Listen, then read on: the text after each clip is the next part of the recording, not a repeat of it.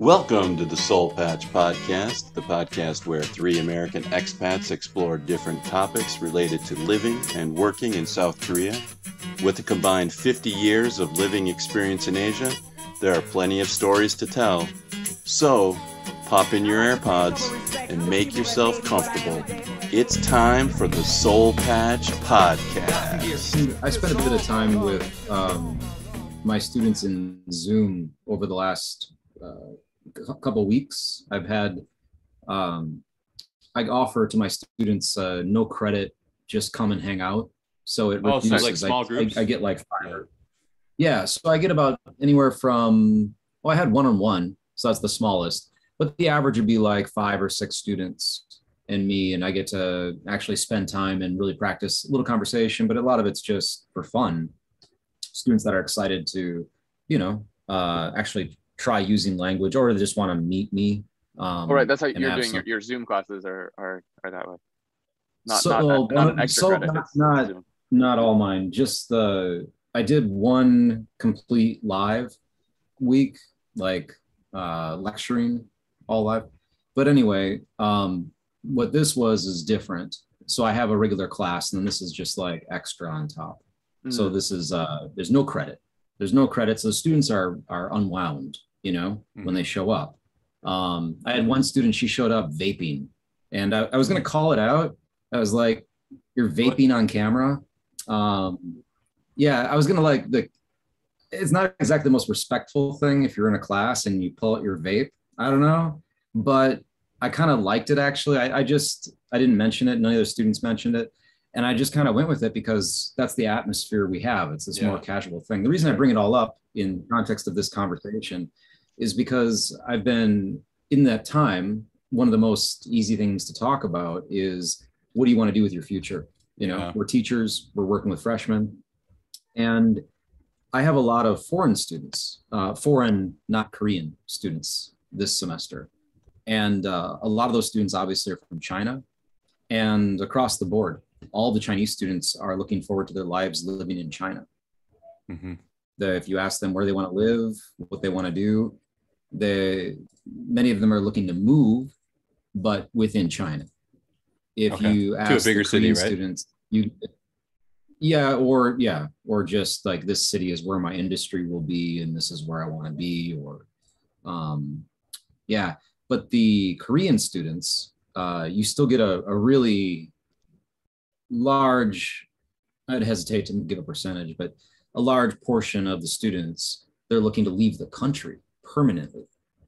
Right. The question I had was, do either of you guys, what's your perspective of this, of students? Have you talked to them much about this? I mean, I'm talking to my students in the current common CAE course that all of us teach. I'm in the unit, basing my topics off the textbook. I'm in the unit about economics. Mm-hmm. So we're talking about money, and I do the big questions because they're easy for conversation. Like, my big topics are things like, how much money do you need to be happy? Like this kind of stuff. Right. What is the meaning of life? Just trying to get them going, Yeah. But when you ask a 20-year-old how much money you need to be happy, I have them do this and then actually write it down. And then we all share at the same time. And then we discuss like what that money's to be used for. You get some really, really wild differences. And it's all about expectations. I have a range, probably the most common is about 2 million won a month. So about, less than $2,000 a month would be enough to be happy. Yeah. That's skimping, but you can get there. These kids don't understand modern economics. Well, right. Some of them, that's true. Like, many of them have never had a job. They never had to pay rent. Yeah, this is not going to get them anywhere in Korea.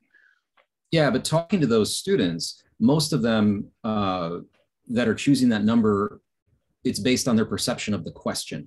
So I tell them, how much money do you need to be happy, like today, starting right now? So they're picturing their situation right now. Might be living in a bedroom in your parents' house. If I had $2,000 every month and I live with my parents, I'm damn happy. Right. And the refrigerator's always full.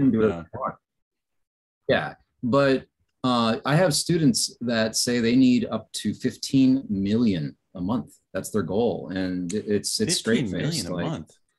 Damn. They might It's a also be lot the of ones money. that are thinking about like how much like to afford apartment and things like that. Like, Well, exactly. That's where the discussion goes. The discussion transition. I mean, I don't just ask them to survey, but then I'm trying to get them, yeah, I'm trying to elicit a conversation. So the students that are choosing over 10 million a month and up, their perspectives are for costs that are here in Korea and what they want to do with that type of money, which is substantial. You're talking about that'd be 120 million, so over $110,000 a year. Yeah. But for them, they're like, yeah, that's what it would take for me to be able to be married, have two kids, own my own apartment, own a car, and be able to retire by the age of 60.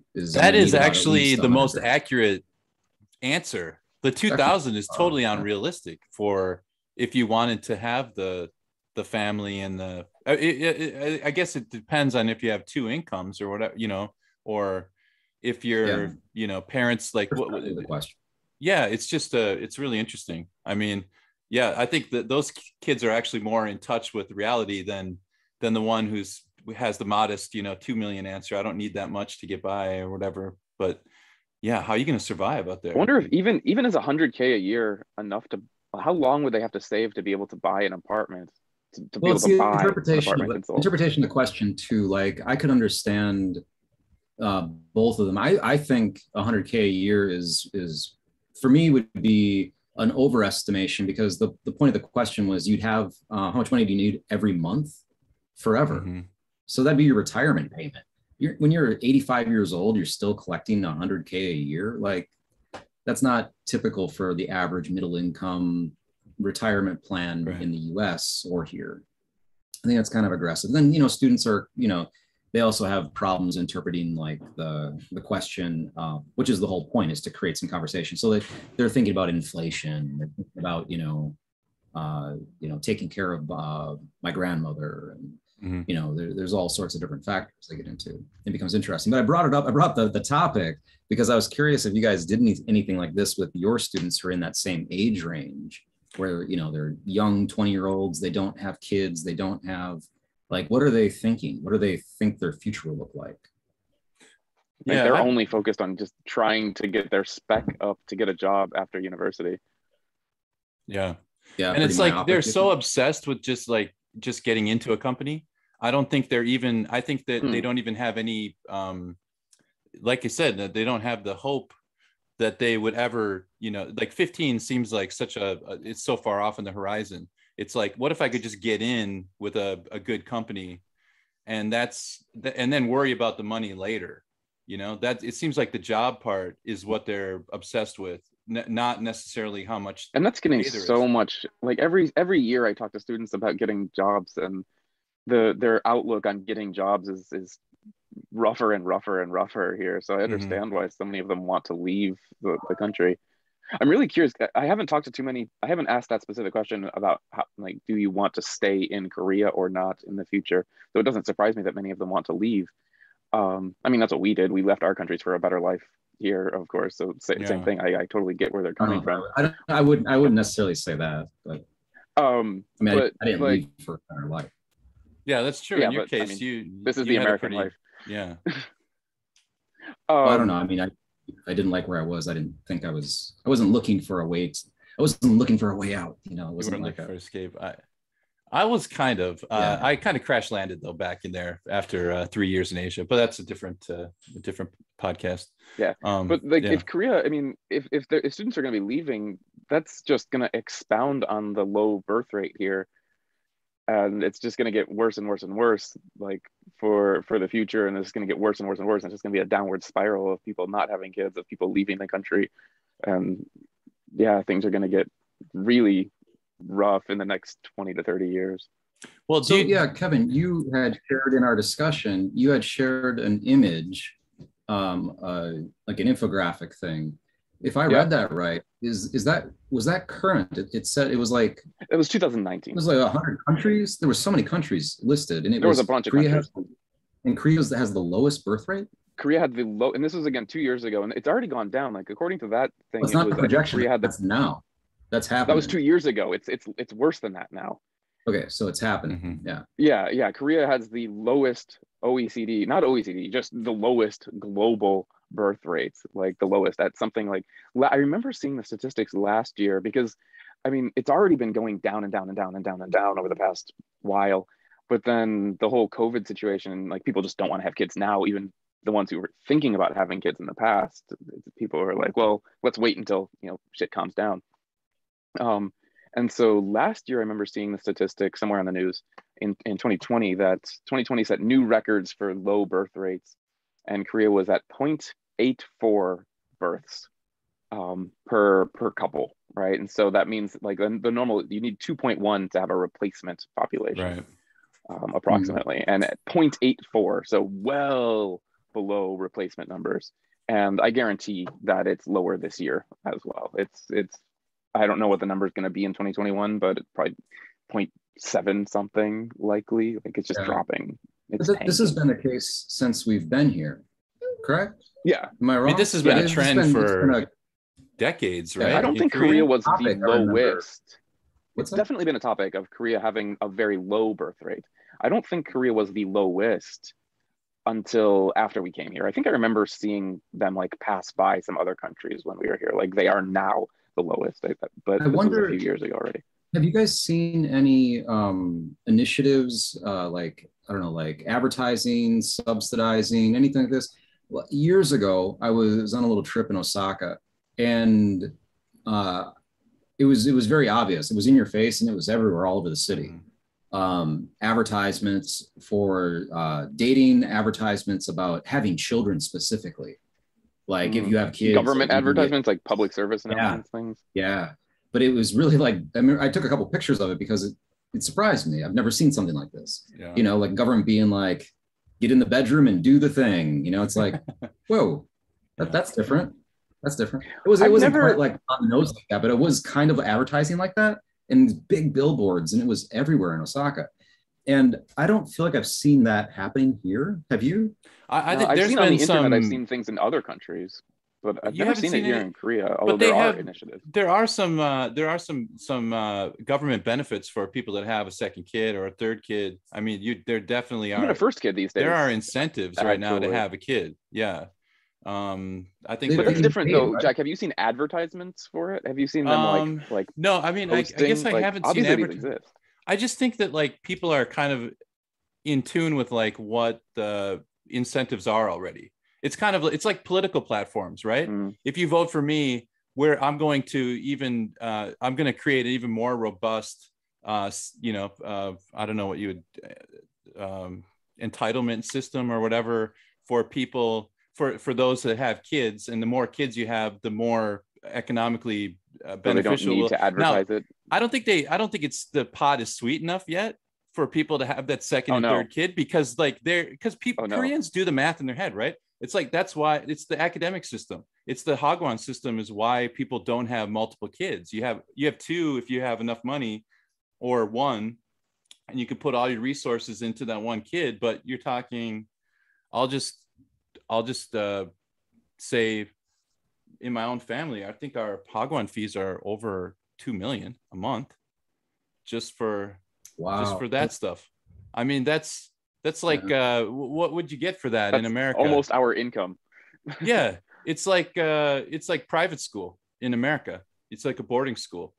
Yeah, that's just the Hagwon fees. A very good boarding school, I would say, 2,000 a month. Yeah, and we're probably spending more because it's our daughter's in a is on a path to be an arts major. That's what she wants to do. So that you pay a little bit more for that, like the piano and the or dancing and stuff like that.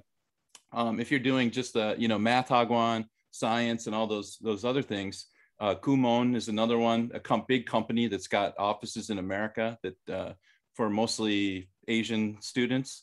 That whole system is it's another payment you have to add. It just adds up so fast, and so if you have multiple, one of my buddies kids, his daughter is 6 now, I think, and he's sending his daughter to a pretty nice Yuchiwon kindergarten thing, and like they have like horseback riding, like they take the kids out like once every couple of weeks. They've got like it's a nice like kindergarten, but he drops like 600 a month just for that. That does surprise me. Yeah, Hagwon. Yeah.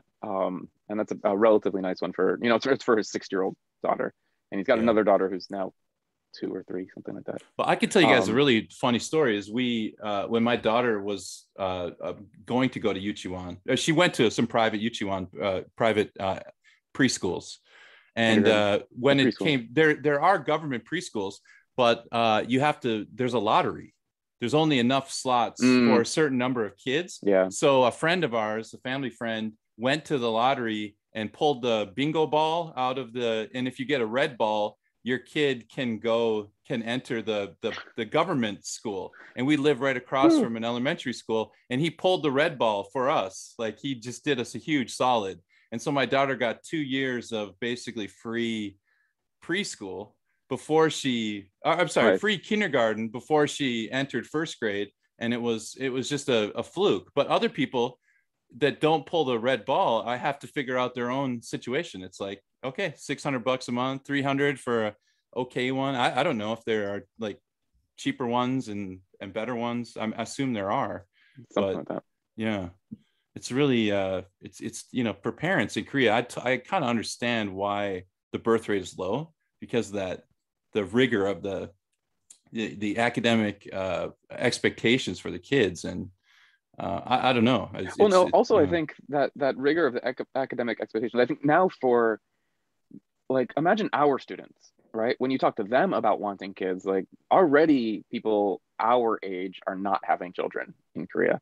But then if we look at the students who are now in their 20s or 30s, like, they've gone through that terrible system of having their entire life just work.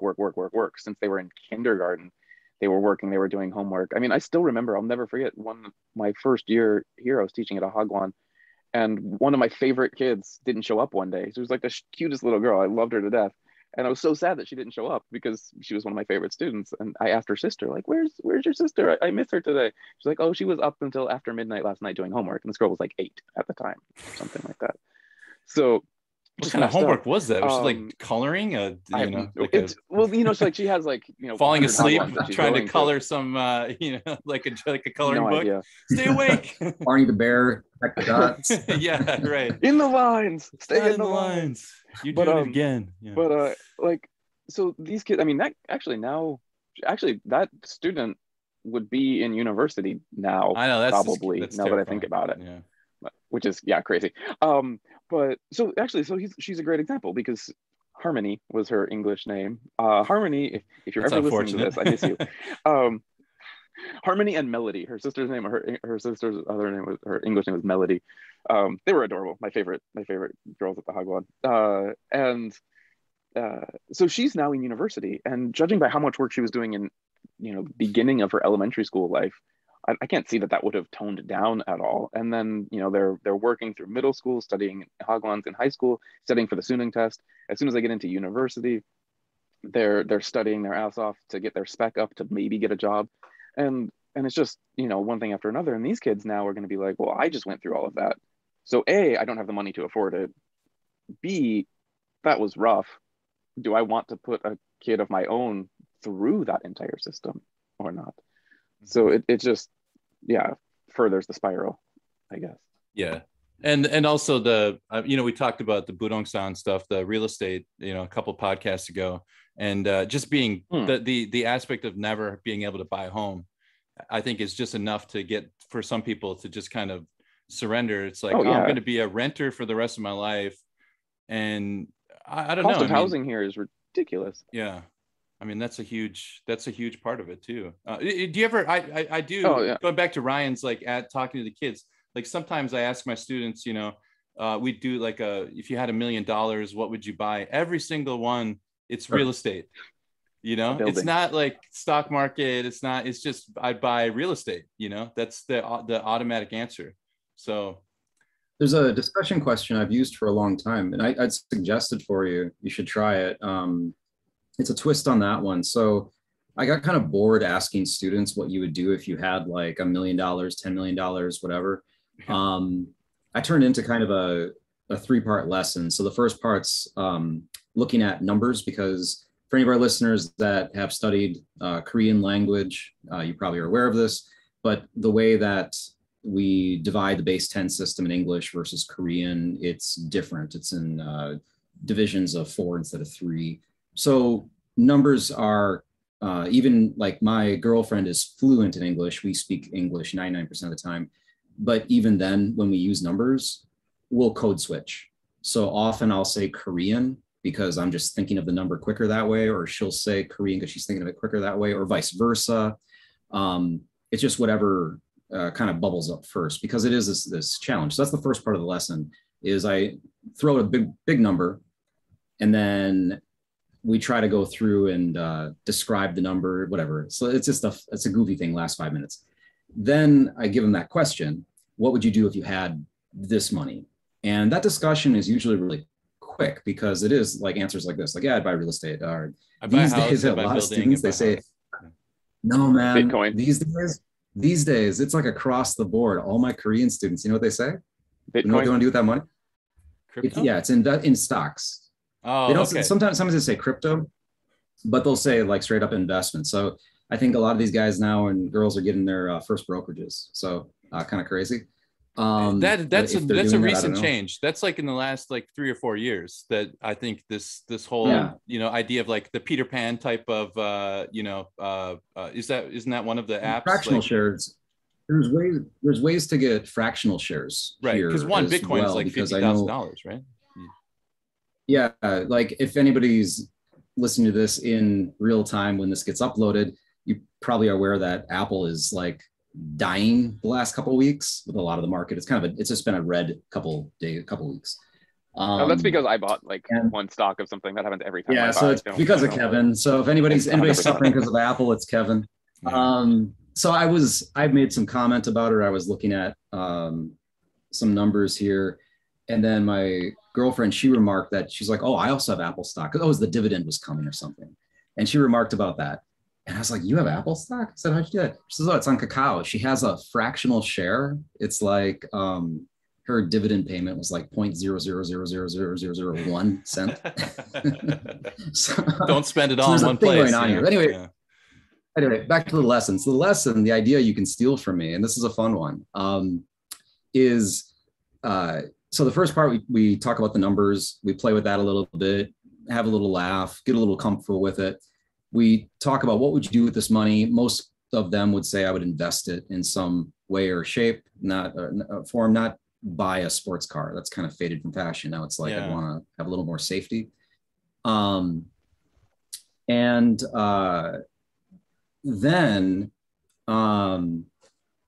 I present them with a novel question. I say, okay, I put them into groups if I'm in a classroom. I say, look, you now have, I take a smaller number, like 100,000 or 50,000, like 50,000 US dollars. And you wake up in the morning, it's laying next to your bed, and you have to spend it all today. Oh yeah. And you can buy anything you want. If you want to buy a sports car, go ahead and buy a sports car. But at midnight, you can't have any assets. Brewster's Millions. So, oh, okay. Yeah, it's Bruce. Yeah, exactly. That's what I got the idea from. Yeah, it's Richard Pryor. That's how I got the idea. You can't have any assets. So you could live like a rich person for a day, but so you might as well just go have a Ferrari. Yeah, you can only drive it for 24 hours. Okay, that's interesting. And that's a good idea. And you can't benefit from anything after midnight either. So if you buy a sports car, you can't like give it to your brother and then he drives you to school, because you still benefit from it. Yeah. So it's the Cinderella the slipper, Yeah. Sure. Yeah, that's a really fun discussion to see where they go with it. Yeah, that's fascinating. I'll use that for sure in my class. I like that idea. Because it changes it changes the perspective. It's like it's not about the future, it's about right now.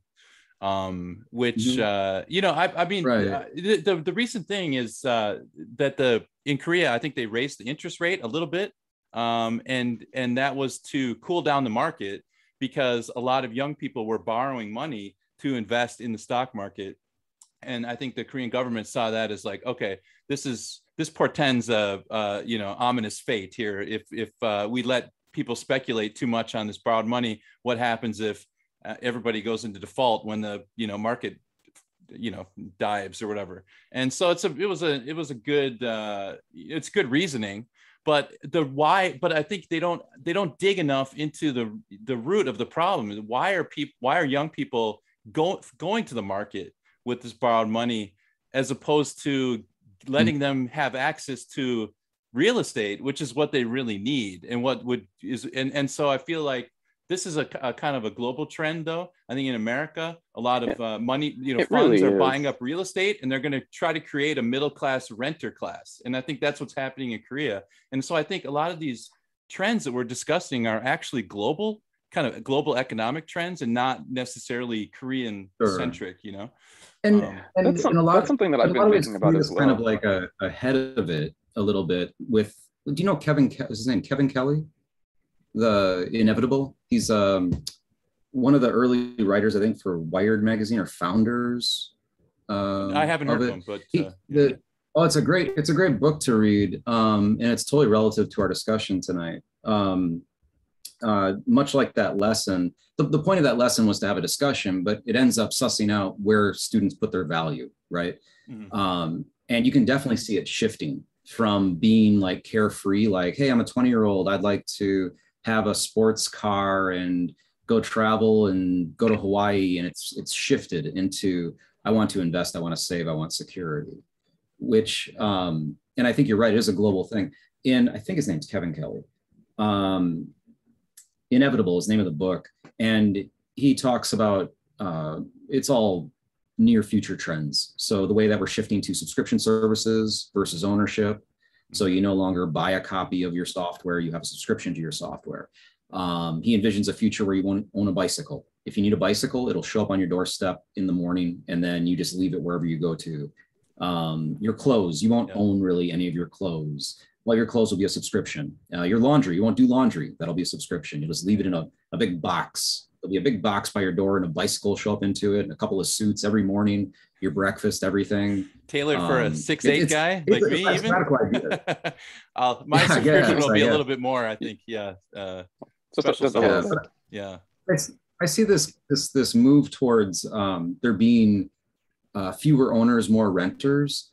There is a lot of negativity, and we can kind of like lament the situation. And I'm not trying to say like I believe it's all sunshine, but in his book, what he's trying to illuminate is a brighter way to see these things. Like, although, the economy here is making it more and more difficult for anyone to own, like we talked about in the real estate episode, we did the Bunsan one about how there's no more Junsei. Junseis are disappearing. You can't really own the large deposits. Enough money to buy is large deposits. Are rare to find that opportunity, and then being able to have the capital to actually purchase is getting harder and harder and harder. But like you said, that's not Korea. That's America. That's a global trend. But the other side of that coin, I think, of the inevitable coin is also the pitchfork idea. You know what I mean? When it gets so imbalanced, like you can wealth inequality gets to a certain level, and right. And then people will come out and they're going to eat the rich. Exactly. But in his book, what he's trying to say is that he's trying to show the optimistic version of it. So it's like, you won't be able to own your house anymore, but you don't want to, because if you're an owner, then you have to deal with repairs. You don't have mobility. Maybe you're going to work 5 different jobs in your life, which is pretty common right now. It used to be like my father, my mother, they had one job, but for myself, I've had 2 careers, I guess you could say. My sisters, they've all had a couple. And it's pretty common. That's what you teach kids in America. It's like, you're going to have 3 or 4 careers. That's just the way it works. So that type of mobility becomes challenged if you have to own property. Trying to sell a house can be really difficult. There's certain ways of looking at the economics of renting where it's cheaper than paying the interest on a mortgage if you don't plan, and it gives you that ability. The repairs on a bicycle. Why would you want to own a bicycle that you use once a month? It doesn't make any sense if you could have the exact same bicycle delivered to you on those moments. So I know bicycles is getting kind of far away from the topic of students and satisfaction with life. and here, I just want to say, like, I'm not all doom and gloom about it. I think Korea's experiment is modeled just like the rest of the world. Yeah. So I don't know. I have a little bit of hope for it. but I'm not a kid here, so I don't know. Like I've never had to experience like hell Joseon. I can understand it abstractly, but I've never. Yeah. I mean, I can't share that emotion. Yeah. You know, That's sympathetic. I'm very much. I'm trying to get in the psyche of my students, but I understand. You know, the older I get to, the harder it is to kind of relate to. You know what I mean? Like I just become more of a curmudgeonly, I guess, in my older age, or I just can't. It's also tough for us to see some of these things. Like, I mean, work-life balance is one of the big things that Hell Joseon talks about, and our work-life balance is ridiculous because we're professors at a university. We don't have that stress to deal with. Cost of housing, we do have to deal with because we're still living here. Stagnant wages, well, we still have to deal with that as well. Gender inequality, I mean, that's something that we've been talking about a little bit on the off in our chat, and that's just like a big topic here in Korea as well. But then raising kids is harder and harder. Both parents have to work these days. Daycares are hard to find. Many people go and give it to their parents, give the kids to their parents to take care of, but that's getting harder and harder in Korea as well to give. And there are more and more nursing homes, I think, these days. You know, more people are just unable to, you know, take care of because it's they have a two income family. That's the way that they can make it work. This is the same trend from like the 80s in America, right? Where we switched from just dad works to mom and dad worked. And now I think Korea is in the same predicament where mom can't be a full-time nurse to grandma, you know, so we have to come up with the market has to create some kind of solution to that. So you get you have nursing homes, you know, more nursing homes. Yeah, it's interesting. Have you guys ever seen oh, sorry, go ahead, Kevin. It's a little off topic, but something that I'm curious about, because I studied media in university, and so I'm always curious about like how the media affects how people think and things like that.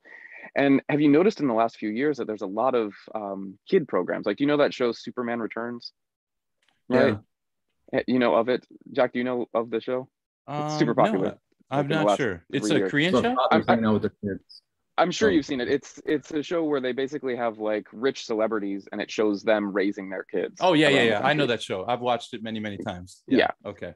Yeah, you've definitely seen it. And I mean, it's an interesting show. And what I'm curious about is how the media, what impact this might actually have on people wanting to have kids or not, because it shows these, you know, people, these celebrities, you know, having this great lifestyle with their kids, and kids are great and kids are fun.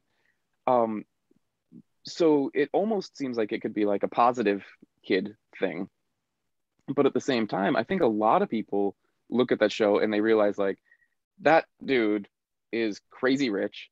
He lives in a house that's 3 times bigger than mine. Yeah. You know, and the kids are do that show in a one room, you know, with the brown wallpaper. Every week the celebrities are taking their kids to another epic destination in the country, and they're playing around, and they're just doing this, and people are like, well, it's fun to watch.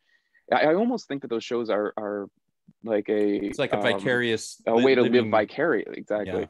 Yeah, it's like I can watch this show and have kids I don't need to have my own kids. I can watch that because I'm never going to be able to have kids like that anyway. This situation is not feasible for me ever in my life, is what I think potentially people are looking at. They're like, I can't have that. So, but I think also, yeah, I see what you're saying. I thought you were going to go somewhere else with that. I see what you're saying though. That's a really interesting point. Like vicarious experience, it's becoming more and more common, has become more and more connected with media, internet, right? But I thought you were going to go a different direction. There was an article I read, I think it was on Seeking Alpha just a couple of weeks ago, talking about instability in markets and investments in general, and where it comes from. And, you know, it's one of these like the market's going to crash scare article things. And it was talking about how one of the, I don't know, what's the metaphor I'm looking for? It's like the Jenga block that you're going to pull out and it's going to collapse. The whole tower. Dominoes. Is it better? What is it? The dominoes will fall, I guess. Yeah. The domino effect. Something. I think why did I go with Jenga? That was weird. Okay, dominoes. So the critical, it's more of a stack is the way I see it. All right, we'll say domino. So the critical domino is that the concept of YOLO is kind of new. And where does that come from? And so this author was trying to explain how if you look at the market, or you could look at like Korea, like people watching that show, it's going to distort aspirations. So we're just inundated.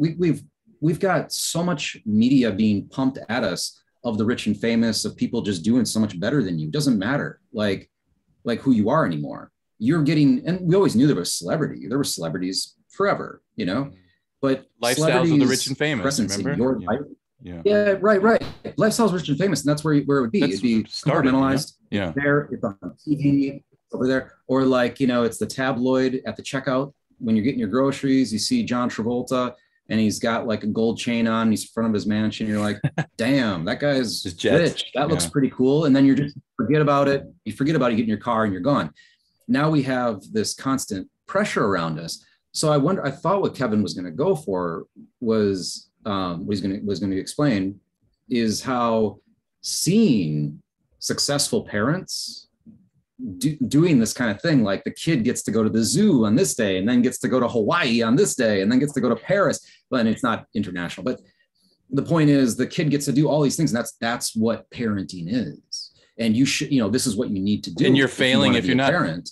I think we're already past that step, exactly. Where people have like just gone. We've gone one step past that, or maybe 10 steps past that, where people are like completely capitulated, and they're just you know, sitting at home going, that's so far away from where I could ever be that I'm just going to watch this in like a weird sort of wish fulfillment kind of way, where I can imagine that I might have that experience, which that is a really shrewd observation, I think. And I think the opposite side of that would be the art that's coming out of Korea, like at least in cinema form, like, and Netflix, Squid Game, you know, economic, you know, these people are just no spoilers, despondent. Oh, sorry. Well, it's just about, you know, it's basically, it's battle royale. If you ever watched that movie, the Japanese movie, just, you know, it's and Parasite, that movie too, where, you know, it's like these really clever people who born in any other situation were definitely smart enough to be very rich and successful, but they were born into poverty or had a couple of unlucky breaks. And so this family, who's actually probably just as smart and sharp as the other family, just got pulled a bad Uno card, you know, in life. And so the idea of the meritocracy, the bootstrapping and all that sort of stuff is kind of, it's worn off now. I think people are kind of past it. It's like, that's what I think held Joseon. I don't think it's necessarily helpful, because it is kind of a pessimistic worldview, isn't it? To just kind of surrender. Oh, it certainly is. Yeah, like it's just like hopeless, no hope, and so. But I think that any like inability of society to respond to that sort of hope and just let that kind of linger and metastasize is going to have a bad effect. And I think that's why you see the low birth rate and all that sort of stuff. You know, these are all kind of interconnected in my mind. Yeah, and I think, it's easy to see, you know, the picturing like the 20-year-old student feeling dejected, living vicariously about a billionaire family on TV, raising a child, and in their mind thinking this is good enough just to be here on YouTube and witnessing this and living through this instead of having my own, you know, authentic life. Okay, that's dark. I want to flip it to a little bit of light. One thing I have noticed, which I've done since day one at our university, going back 12 years, one thing I noticed with business students I had way back 2009 and all the way through, I always ask my business students what they want to do. I ask all my students this, but the business students I'm most interested in, because they're studying business. Most of the students back then would not have any desire to do anything entrepreneurial. Mm-hmm. They don't want to build anything. And that really surprised me. Like, no one here wants to make something. You're all business students. You're studying this stuff, but nope, they just want a job.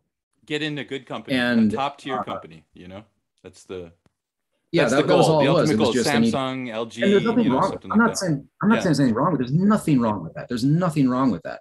It's just that in years and having thousands of students, you would expect there to be at least a certain portion of the students that want to design, create, put up a shingle, go for it. It was really viewed as like a low thing. Like, why would I want to try to own a cafe or something? That's nuts, right? That's like a crazy thing someone does. These days, I'm noticing more students wanting to go for it. Yeah. They want to build something. I have a lot of students that tell me they're not even sure what they want to do. So it's not like, oh, I have a background in, like, I went to a high school where I learned about app development and stuff like this, or programming, and I want to be able to develop that into this. It's not like this. It's not these students have like some real targeted thing. They just have the spirit. It's okay. Yeah. I think there's some ambition. Well, I think that might be a counter reaction to the, you know, before it was like, what is all this academic rigor for? Well, it's to set you up as best I can to land that job at a top tier, you know, get get into a good university so that you can get into that top tier company. And that used to be the path. But I think students now see that as, that's, you know, owning a cafe, being entrepreneurial is just as crazy as trying to get a job at the Samsung. Odds of succeeding are just right. Like the odds are the same now. So they're just gotten like, so nuts. Yeah, right. It used to be like the cafe thing was just wackadoodle. You know, you're crazy. Go for the, you know, the you know, the thing that's worked. You know, that's the path that is well worn through, you know, decades of experience. But this is not your parents' economy anymore. You know, it's just a different ball game. And so I think, that is interesting, because I've noticed that as well from my students, that they're much more entrepreneurial minded. And there are some government initiatives that are actually funding little small businesses for people in their 20s. Like you wouldn't have access to these loans if you were in your 40s or 30s.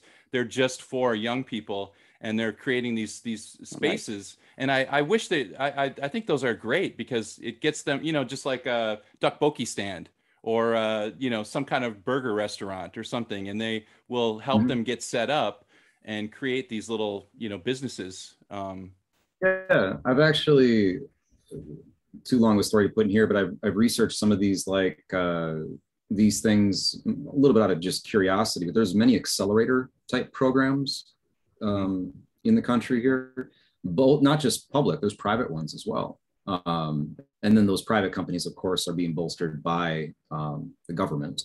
So it's sort of like grant writing organizations, effectively, but like for businesses. So yeah.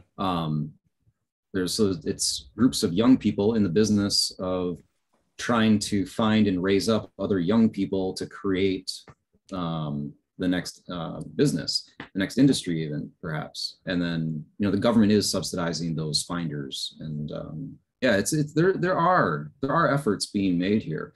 I just wonder what would be the consequence, because we haven't talked about that. What would be the consequence if no effort was made? So what would be the greater like the macro effect to the country? So we have an aging population. Okay, that's definitely going to be a difficult thing. We have that in the States happening. We have examples like Japan to look at, where an aging population there, I think, has put some strain on their economy as well. But like, what would be the worst thing? So the birth rate's low. So what?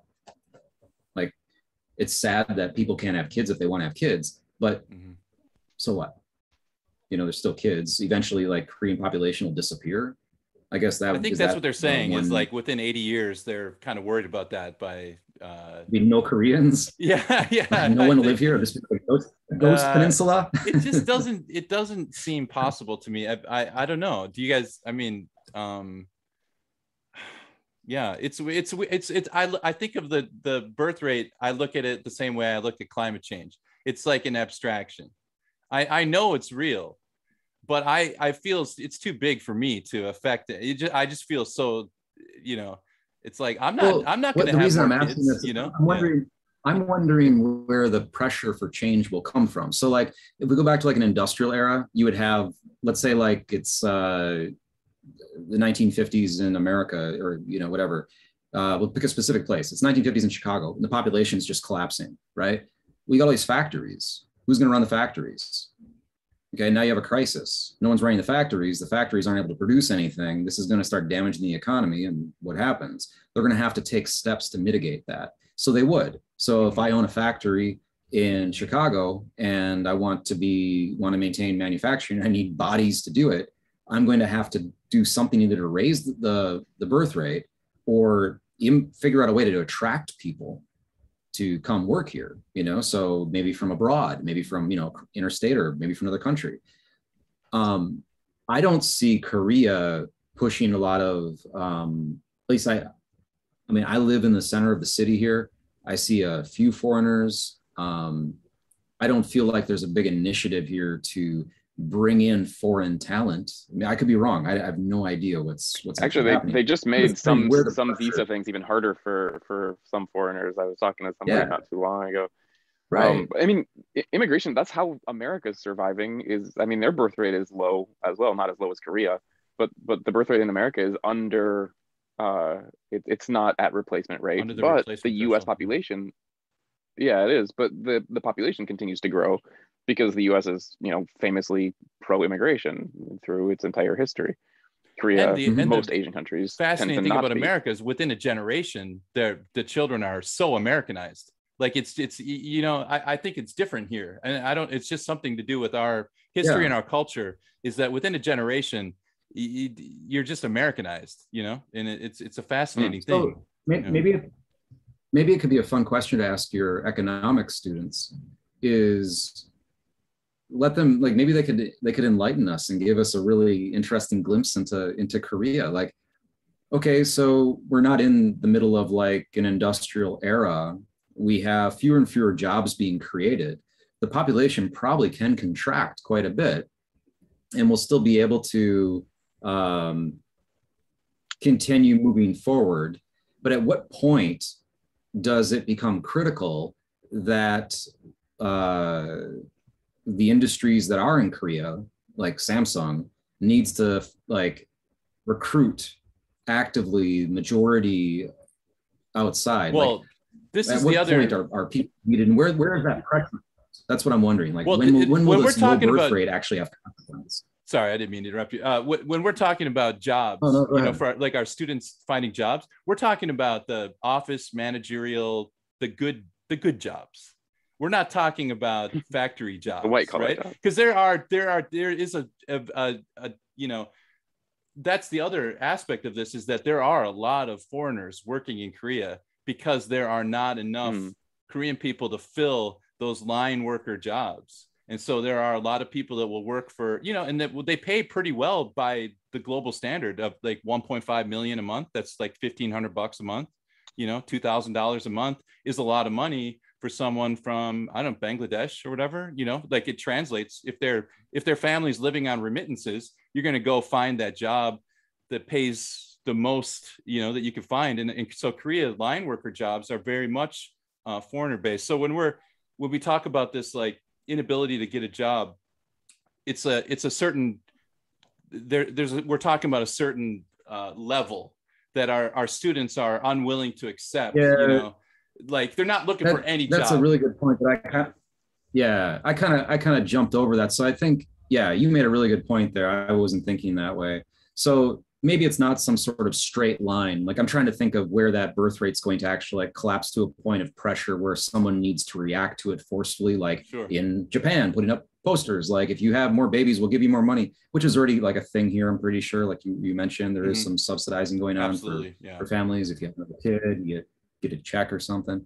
But maybe it's not just a straight line. Maybe it'll be a situation where those factory jobs that are left, maybe they become desirable, and maybe overeducation slows down, academic inflation slows down, which I don't know how that would ever happen, but let's say it does. I know. And then those people end up wanting to work in the factories, and then there's automation, and then the robots take over the factories, and then like I think it's probably a lot more of a miasma, or like a nebulous process than I can possibly comprehend. I don't know. I guess because who is having the kids, right? I mean, it is mixed race couples too, right? It's not just pure ethnically Korean children. So the country's going to have to reckon with their idea of what being Korean means. I think, I mean, what does it mean to be American? I think that is kind of disconnected. Well,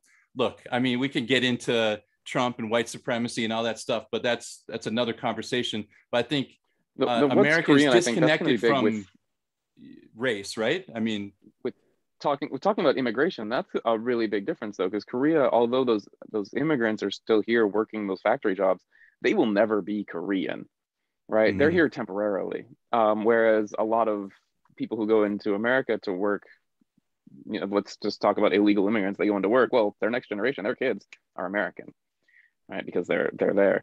That doesn't happen here in Korea. Right. So the population still isn't getting fixed. Some of those jobs are getting fixed, but the population problem isn't going to feel that. Yeah, this isn't just like a U.S. versus Korea thing. You can't single out Korea for this. America is goofy in that way. We're very strange in that those kids that are born, they're not just legally American, but they're like culturally, they're going to be American. Yeah. Right. Unless they like actively try to resist it, or like, you can become American. If you want to, you can be American. Like a French man moves to America and he's like, I want to be American. It's like, all right, we'll work out, your visa. You got to stay here for a while. You got to get some ownership, and you probably get your residency sorted, and if not, probably next gen, it will work this shit out. You can, and then we will call you an American. You might have an accent, but you're going to be like an American. Your kids probably lose that accent. Your kids but if you're in Korea, like if I stay here until I retire and I grow a beard and I die here, I'm never really going to be Korean. But that's not Korea. Like you could say that of like most countries that aren't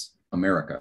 Yeah. Right. Like America is kind of an anomaly that way. Well, countries that aren't founded on immigrants. If it were, it wouldn't be Korea. Right. I mean, the culture is just, I mean, that you're talking about the inertia of thousands of years of inertia. And I think we have a different, like you said, we're an anomaly. We're just it's a basket case of. Yeah, younger legacies. It's a little more plastic. Like I don't think I could go to China and ever become Chinese. I could never be Thai. It's just not a thing. Yeah, it's a fascinating question though. I mean, it's I don't know. But I suppose in the future it would have to shift, right? It just would. Like I mean, it'll either die or it'll evolve to stay. It's probably really the only two options. Yeah. I mean, they'll have to change, and if they say we're not changing, then you won't exist anymore. It'll go away. Sink or swim. So, yeah. It's fascinating. Yeah. Well, maybe we will retire here, and maybe the three of us will become Korean, not just in nationality, but also maybe culturally. We could actually be Korean someday. Culturally, it'd be interesting to see what Korea is going to be like in 20 years. Just out of curiosity, this is probably not really related, but how do you guys, how do you feel culturally right now? Like, where do you fit in this, I mean, like, I know that Kevin, you're probably you're deeper in than I am, like I understand some of the cultural, nuances and things, but I'm still always, feel like I'm on the outside of the house looking through the window at the at Korea, and I feel like you've made your way into the house. What is that like what how would you describe yourself, like, as you fit in here? You still before you start, I want to say that also, like, I think of anybody, not just of like friends I have like Kevin here, but like anybody I've ever really met. Kev, think about it. I don't know how often you think about it. You're living a much more genuine Korean life than just about anybody. Any Gyopo, like in America, you're step it up a notch to want. I've been sleeping on the floor for the past couple of months as well, just to add that. There you go. That's because of a sick dog, but still, I mean, I'm weird about this. When I do know when I travel and people ask me where I'm from, I hate that answering that question is really weird, because the question that they're looking at me and they're like, where are you from? And the answer they want is I'm American, but like, I don't consider America home really at all. Korea is definitely more home, though I don't consider myself Korean, and most Korean people would certainly not consider me Korean. My passport is still blue. But I bet if somebody got to live with you for like a week, they'd be like, this guy's Korean. he doesn't look like it, but you speak the rice language. You most of the time. Yeah, but even the customs and everything, like you have to navigate that because you have family that you're interacting with all the time that are daily. Yeah, that are Korean. Yeah, I mean, I do feel very. It's weird to.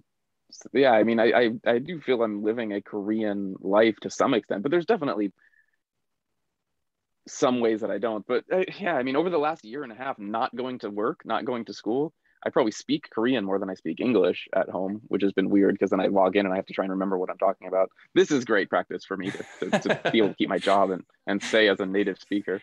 Still, you're putting S's on your plural nouns still? You're still remembering to do that? Yeah. Okay. Still okay. Okay there. When articles go away and the S's go, plural S's go away, we're gonna have to have an intervention for you.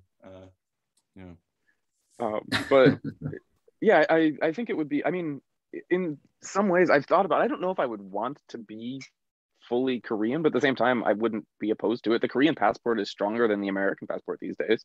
Yeah. Personally, if there was a relatively if there was a straightforward path to Korean citizenship, I would probably look into it. At this point, it's very difficult. I don't really care about keeping my American passport. If the Korean one looked better these days, which it kind of does, and I don't necessarily see that changing. I mean, I'm not sure where the Korean passport's going to go in the future. I don't see the American one getting any better. I wouldn't have any qualms giving it up and being straight up Korean, though I still don't know if people would treat me Korean as I walk around the streets, of course. But I think it would actually be kind of funny if people are like, "Where are you from?" You're like, "Oh, I'm Korean." I speak to them in Korean. I'm like, "You're not Korean." I pull out my green passport. I'm like, "Bitch, yes I am." I kind of would like that. But yeah, I would have. My future is wherever I am, and at the moment, I don't see myself. I really don't see myself ever going back to the States. I don't see a reason why that would bring me back there, like ever. You mean just to visit, but I'm not happy to to stay live again? Oh, just a visit, of course, because I have family there. But yeah, other than to visit family, there's really no reason to go back to the States. And staying in Korea at this point, I don't know if it's definitely not the best place to retire. I don't see myself retiring in Korea, actually. I'd probably save my money and move to wherever the Thailand of 2050 will be. Wherever your dollar will stretch you. I would be. Exactly. Wherever my wand will stretch, because I don't have dollars. I have wands. Probably Mongolia, someplace romantic. Like you get a yurt. Everyone's got a yurt. Yeah. I could live in a yurt. A yurt for you. A yurt for you. Yeah. Yeah, we can be playing cards and eating goat. Yeah, I don't know. I don't think I'd renounce my citizenship. I don't think I would go that far, but no. Yeah, but that's I'm the one also tough part not. about Korea is you can't. I don't think currently you can dual citizen. In order to become a Korean citizen, I believe you have to renounce. I don't think the U.S. would allow it, but Korea wouldn't, as far as I know. Okay. Yeah, but I would never. I mean, yeah, there'd be possible. Like if it was from it depends on the country's perspective. Like I had an ex-girlfriend who was Canadian. She was Canadian American, but only from the perspective of one of the countries. I think it was from Canada. I think in America she was just American. Yeah, you can't be. I don't think they recognize her. Yeah, I think America makes you choose, right? I think that's how it was. No, America, you can definitely be dual. Maybe she was dual in America, and then she was only Canadian in Canada. It was something goofy like. One of our coworkers is Canadian and American in our office. Oh yeah. Yeah. So that's right. So Canada and America is definitely possible. Some countries allow dual citizenship. Korea, I don't believe does. I know laws have changed. For a while, it was really difficult for young people who were born. They had different laws for kids, for Korean children who were born in America, because you automatically get your American citizenship. So kids, they could have both until they turned 18, and then Korea basically was like, now you have to decide. You've got to declare. You can keep one or the other. Though I think there was a law change about that. Again, this isn't because I'm not one of those people. I wasn't Korean born in America. I don't really know how the law changed, but I think I remember reading something about that changing a few years back already. But so I would have no problem being a dual citizen or being a citizen. Korea. I feel like if I could vote in elections here, I would love to. I'd absolutely love to. I'm already paying taxes. Um, I feel it's a government that I can trust as well as I can trust my own government in America. So I have no problem with that concept. The like Kevin said, the power of the passport, because travel is a big part of my life. Yeah, sure. It's very reliable as a travel document. The the rights and privileges that would come with having full citizenship here, I can only see it being a benefit compared to what I'm doing right now. But I would never give up my U.S. citizenship. So from the U.S. side, it would never be like I would pick one over the other. Okay. But if I could maintain my U.S. citizenship, yeah, I'd stack it on. I think for right now, you'd have to renounce to get the Korean one for sure. But I've met a couple of people like you and that said they would do that. Had considered that. A couple of Americans that said they would give it up easily to retire here, to live here full time. But yeah, for me, I've always kind of liked, I like being at the window outside the house looking in, and that like weird liminal space between, because I'm not really living in American life, but I'm living it in Korea. I'm still acting like an American. I don't speak Korean very well at all, but I still have to kind of navigate and kind of understand it. But I'm a little bit standoffish, about really immersing myself fully into it. And so I've kind of found my own weird little, my space, and it's man, it's an odd way to live, but yeah. This would make a really cool another subject. We've kind of walked away from